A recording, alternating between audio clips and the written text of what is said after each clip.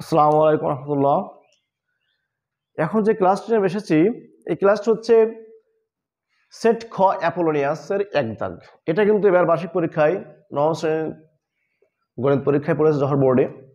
দেখো এর উদ্ভব কিন্তু দেওয়া আছে, এ ইকুয়াল টু একটা দেওয়া আছে এবং বি ইকুয়াল টু একটা দেওয়া আছে। ক বলেছে এটা যদি হয় তাহলে এক্স এর মান নির্ণয় করতে হবে। খ বলেছে এ এর সরল মান নির্ণয় করো। আর গ বলেছে দেখাও যে বি ইকুয়াল টু 1/2। তো চলো দেখি কি বলছে। এখানে ক নম্বরে বলেছে যে √7 তার পাওয়ার x-1 ইকুয়াল টু 7 এর পাওয়ার x+2।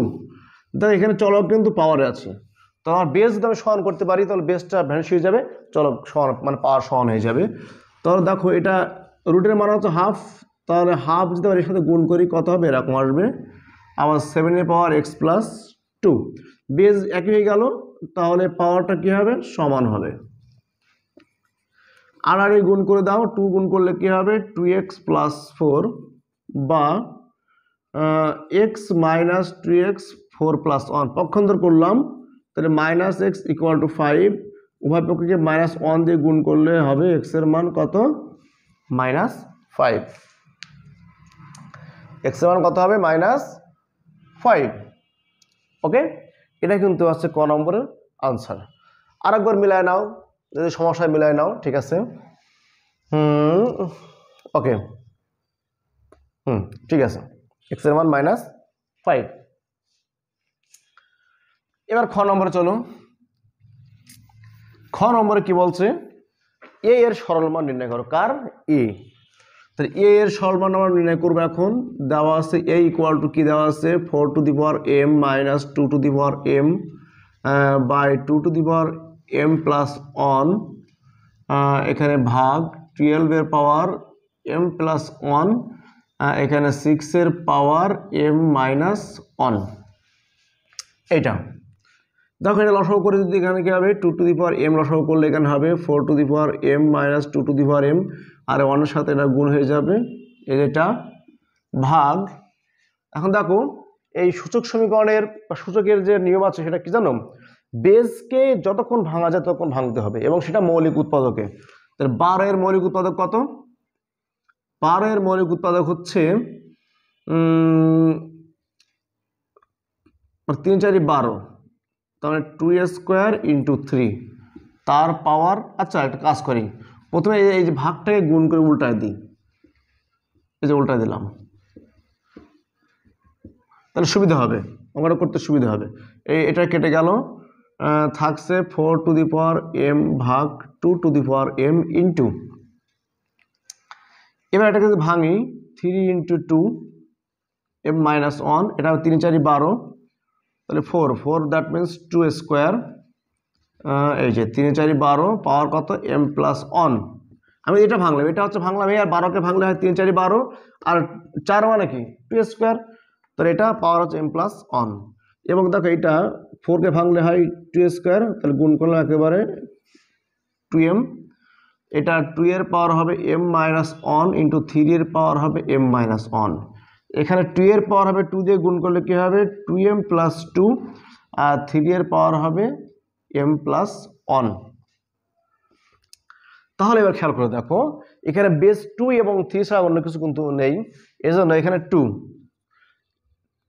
এর পাওয়ার 2m, এখানে এই যে 2 গুণ আছে, তাহলে গুণ থাকলে পাওয়ার কি হয়, যোগ হয়। উপরে 2 এর কাজ শেষ, নিচে 2 আছে, 2 এর পাওয়ার m, ভাগ থাকলে পাওয়ার বিয়োগ, এটাও 2 এর পাওয়ার 2m +2, তাহলে ভাগ থাকলে পাওয়ার কি হয়, বিয়োগ করতে হয়। আচ্ছা 2 এর কাজ শেষ। এবার 3 অনলি এ জায়গায়, তাহলে 3 এর পাওয়ার এখানে আছে m-1, আর নিচে আছে m+1, ভাগ থাকলে পাওয়ার বিয়োগ করতে হয়। ওকে, তো 2 এর পাওয়ার এই 2m কেটে যাচ্ছে, m কেটে যাচ্ছে, -1 - 2 দ্যাট মিনস -3, আর এখানে 3 এর পাওয়ার কি হচ্ছে -1 তার মানে -2। এটা মানে হচ্ছে 1/2³, এটা মানে হচ্ছে 1/3²। 1/2³ 8, 1/3² মানে 9, তাহলে গুণ করলে কত হবে 8 × 9 = 72। তাহলে এ এর সরল মান কিন্তু এটাই হচ্ছে খ নম্বর প্রশ্নের আনসার।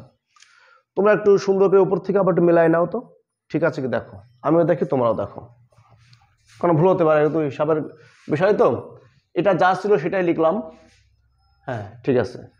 এটা লসাগু করলাম, ঠিক আছে। এটা ভাগ তাই গুণ করলাম, তাহলে উল্টা যাবে, লব হবে হর, হর হবে লব, প্লাস অন মাইনাস অন, ঠিক আছে, হ্যাঁ ঠিক আছে। এটা কাটাকাটি যাচ্ছে, এটা এই যে ইন্টু 6কে ভাঙলাম 2 × 3, তারপর m - 1, 4 12কে ভাঙলাম 3 4 12, তাহলে 4 মানে 2 স্কোয়ার আর 3 এই যে m প্লাস অন, 4কে 2 স্কোয়ার করলে 2m, ঠিক আছে। 2 এর পর m - 1, 3 এর পর m - 1, 2 এর পর 2m প্লাস 2, 3 এর পর m প্লাস 1, ওকে। তাহলে 2 এখানে এখানে এখানে এখানে আছে, এই দুইটা গুণ, তাহলে গুণ থাকলে পাওয়ার যোগ হবে 2m প্লাস m - 1, ঠিক আছে। এটা ভাগ, তাহলে মাইনাস m, এটাও ভাগ, তাহলে মাইনাস 2m - 2, ওকে। 3 এর পর m - 1, এটা ভাগ আছে বলে পাওয়ার মাইনাস হবে, ঠিক আছে। 2m কেটে গেল, mm কেটে গেল, -1 -2 -3, 3 এর পর -1 তাহলে -2, ইনভার্স থাকলে 1/2 কিউব, 1/3 স্কোয়ার, 1/2 কিউব মানে 8, 1/3 স্কোয়ার মানে 9, এটা গুণ করলে 72, ওকে ফাইন, হ্যাঁ ঠিক আছে। এটা হচ্ছে খ নম্বর প্রশ্নের আনসার 1/72। এবার গ নম্বরটি কি বলছে দেখো তো, গ নম্বরে কি বলছে দেখো, গ নম্বরে বলেছে দেখাও যে b = 1/2, দেখাও যে b = 1/2। তা b = কি আছে এটা লিখে নিই, এটা minus log 10 base 2/3 plus log 10 base √5 by log 10 base 135। দেখো এটাকে যদি ভাঙায় 3 4 12, কত হবে 3 4 12, এবং আরো ছটা করলে হবে কি 2√3, 3 4 12, 4 কে করলে 2। এবার দেখো এটা কিন্তু ভাগ আছে, ভাগ থাকলে আমরা কি করি বিয়োগ করি, আর এটা যেমন আছে এমনই থাক, এই যে। আর নিচেই কিন্তু আমরা এটা করতে পারি 9 15, 9 গুণ 15, 9 15 গুণ করলে 135 হয়। এটা দেখো গুণ থাকলে পাওয়ার কি হবে, এই গুণ থাকলে এটা কি আবার যোগ হয়, পাওয়ার না, log 10 বেজ 2 log 10 বেজ √3, ওকে। আর মাইনাসের কারণে চিহ্ন চেঞ্জ হয়ে যাবে, আর বাইরে যেটা আছে ওটা থাকবে log 10 বেজ √5। নিচে দেখো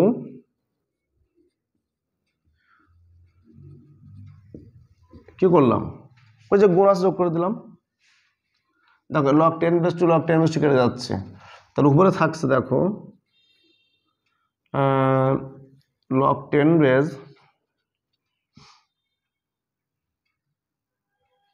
√3 plus log 10 base 3 plus log 10 base √5, আর এই 9 দ্যাট মিনস কি 3 স্কোয়ার, 9 মানে 3 স্কোয়ার লিখতে পারি আমরা 15। এখন দেখো আমি যদি এখানে এটা আলাদা রাখি আর এই দুটো এক জায়গায় দিই, তাহলে কি হবে দেখো তো, log 10 বেজ √3 × √5 লিখতে পারি, আর 2টা আগে চলে আসবে, এখানে নিচে 2টা আগে চলে আসবে, log 10 বেজ √3, এই যে এরকম লিখতে পারি কিন্তু দেখো তো, অবশ্যই আমি এটা নিলাম এই, আর √3 আর √5 গুণ করলে কিন্তু এরকম, মানে এটা প্লাস এটা যোগ থাকলে গুণ করি আমরা লগের ক্ষেত্রে, তাই না। এর নেক্সট লাইন কি হবে,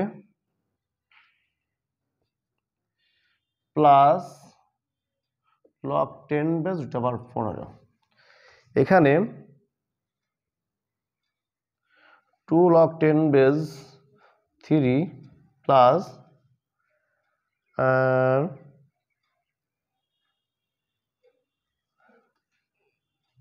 এখানেও কিন্তু এটা করা যায়,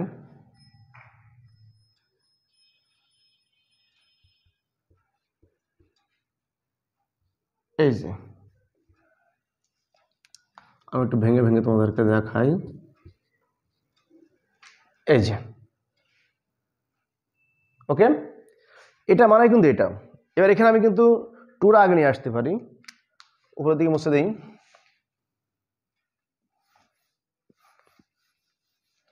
আমি কিন্তু এর পরের লাইনটা করছি, উপরে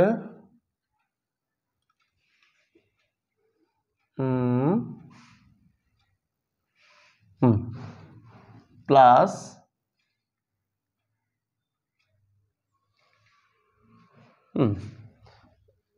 log 10 বেস √15 আর নিচে আছে 2 log 10 বেস 3 প্লাস এটা কত হবে 2 log 10 বেস 15।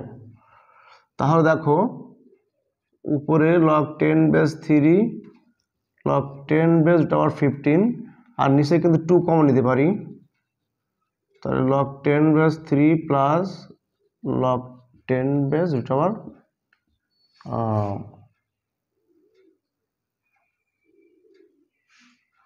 হ্যাঁ ঠিক আছে।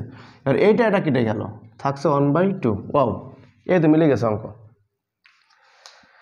আমি একটা খসড়া করছিলাম সেখানে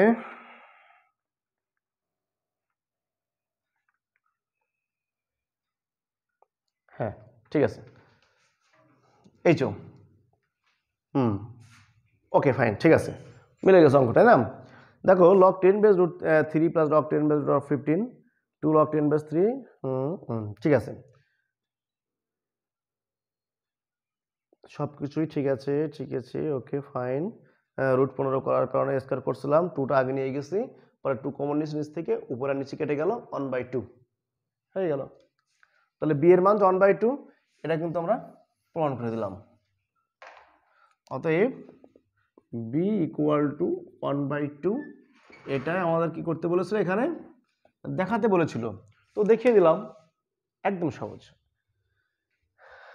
ওকে, তাহলে অ্যাপোলোনিয়াস সেটের এক দাগের সেট ক্ষয় যে প্রশ্নটি পড়েছে সেটা কিন্তু তোমরা এখন দেখতে পাচ্ছ কোন ধরনের অঙ্ক তোমাদের পরীক্ষায় পড়েছিল।